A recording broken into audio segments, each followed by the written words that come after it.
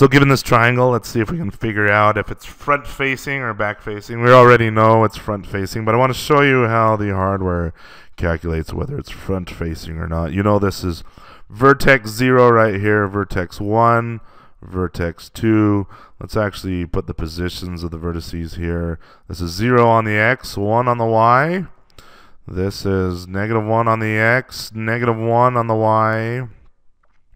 And this is 1 on the x, -1 on the y. Hopefully that is, oh, that was terrible. Hopefully that knowledge is old hat to you. We've covered that in several videos, how these are normalized device coordinates. I'll even draw it here. This is roughly the x-axis. The y-axis is vertical here. Oh, that's a terrible x-axis. -1 on the x, 1 on the x, 1 on the y, -1 on the y. Don't blink. Our axes are now gone. Now, what the algorithm that the hardware uses to figure out whether this is a front-facing or back-facing triangle is known as the shoelace algorithm, and I'll describe why it's the shoelace algorithm in a minute. You can Google shoelace algorithm. There's some resources out there, or the shoelace formula, so to say. But the idea is we take all these vertex positions, for example, 0, 1, -1, 1, 1, -1. We have to take the vertices in the order that we send them to the graphics card. Remember, we said render from 0, 1, 2, but in the last video I reversed that and you saw how the triangles did not render. So we'll take this vertex first. I'll say 0, 1. The next one is -1, -1.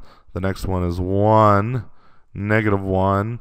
And then to complete our triangle, or our polygon in this case, I have to put the first vertex again. So that'll be 0, 1. You can imagine we walk from 0, 1 to -1, 1, 0, 1, -1, 1. Then we go from -1, 1 to 1, -1, -1, 1 to 1, -1. And then we go back from 1, -1 to 0, 1. And so here are all of our vertices. Now this is where the shoelace part comes in. We have to connect these. We have to do some calculations with this vertex data.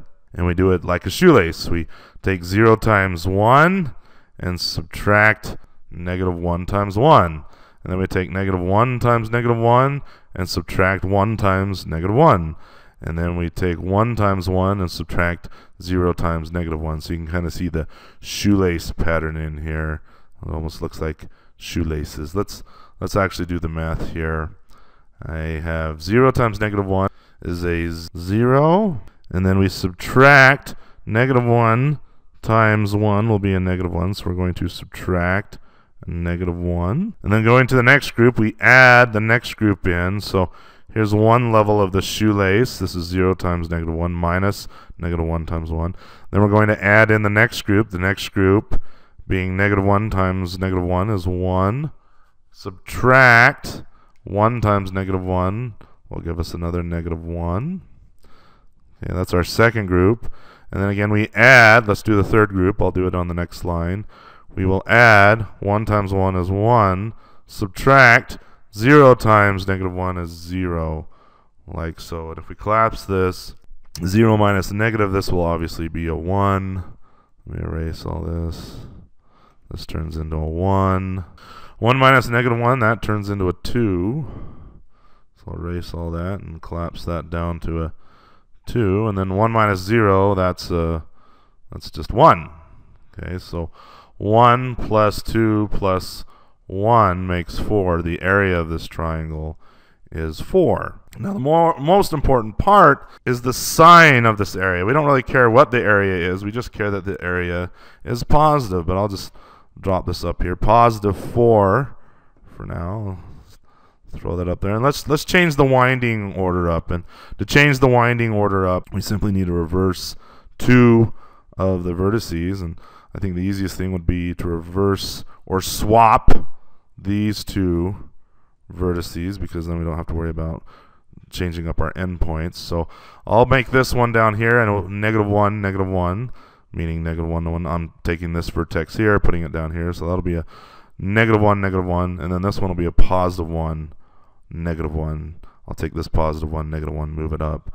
So let's do the negative right here and the positive right here. Oh, eraser.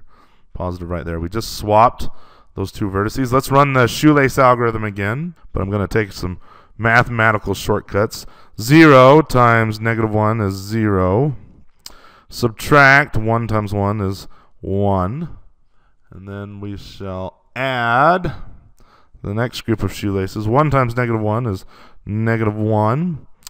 And then we'll subtract -1 times -1, which is a positive 1.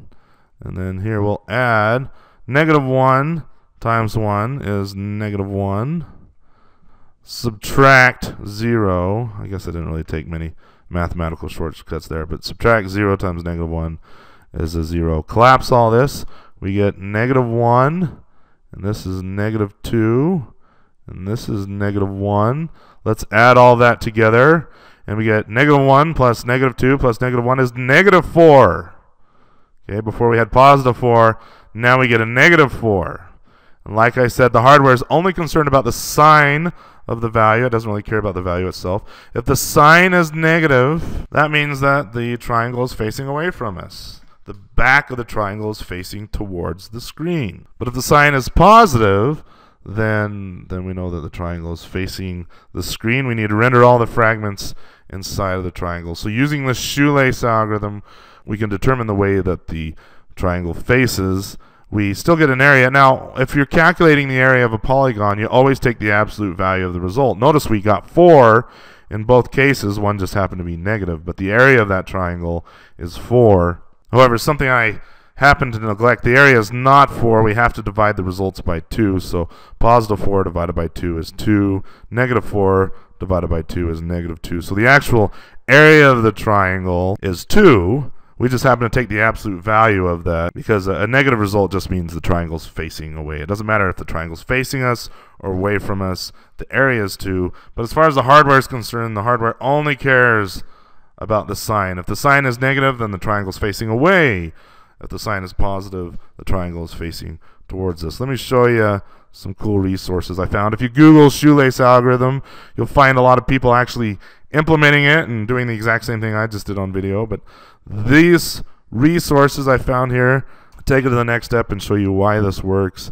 In fact, this works for any arbitrary polygon. It doesn't necessarily have to be a triangle. Just in OpenGL, we draw triangles, but it can definitely be an arbitrary polygon here. And that's the idea. You just combine the components in that shoelace way, and then you divide by 2, and that gives you the area of this polygon. In fact, they have this cool interactive tool. Let me show you the URL here, mathopenref.com/chord_polygon_area.html. I encourage you to play with this. But what's cool is I can move these around. You see as I move these around, the values over here update. They do the shoelace algorithm. They show you all the numbers here. And notice they take the absolute value to get the area. Again, we're not worried about the absolute value. In fact, we're not even worried about the divide by 2 in the end. We're just worried about the sign indicating whether the triangle is facing the camera or not. But they have this cool tool here, and they take you to the through the algorithm. And then on another page here, again, mathopenref.com/chord_polygon_area2.html, they actually show you why this algorithm works and how, well, here's some JavaScript to do it. But essentially, we're adding in volumes here and subtracting volumes away, and they walk you through and talk why that works. I encourage you to read this. I'm not going to cover it here, but it's an interesting algorithm. I wish I was smart enough to come up with this. It's tricky. Google shoelace algorithm, and you'll see. But that's how the hardware determines whether a triangle is facing the camera or not, and whether or not that triangle will be cold, thus saving many, many fragment computations that we don't need to do.